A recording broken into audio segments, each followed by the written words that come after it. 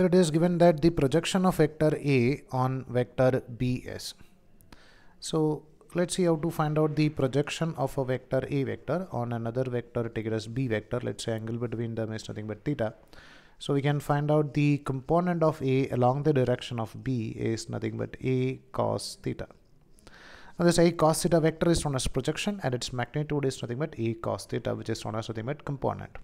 So according to the given option, they are just given the magnitude of that. So we can find out the component of A along the direction of B, which is equal to A cos theta. Now let's see how to find out the value of this A cos theta from the equation A dot B is equal to AB cos theta.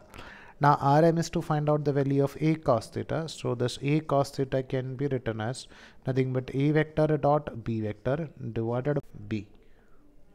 So we can write this is equal to, so we need to find out the value of A dot B first.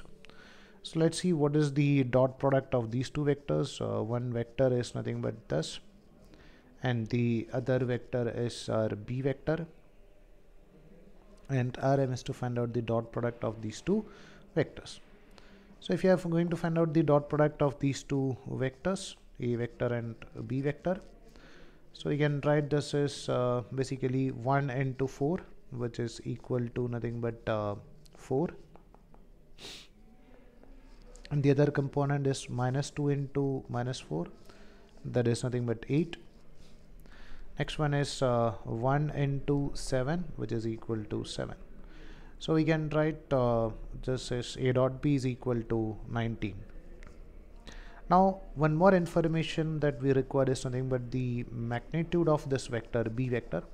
Let's see what is the magnitude of this vector. Magnitude of this vector is nothing but under root of its x component square, that is 16, plus 4 square, that is 16, plus 7 square, that is 49.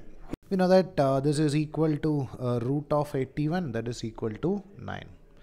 Now we can just substitute this value over here. That is A dot B is nothing but 19 divided by B is nothing but 9.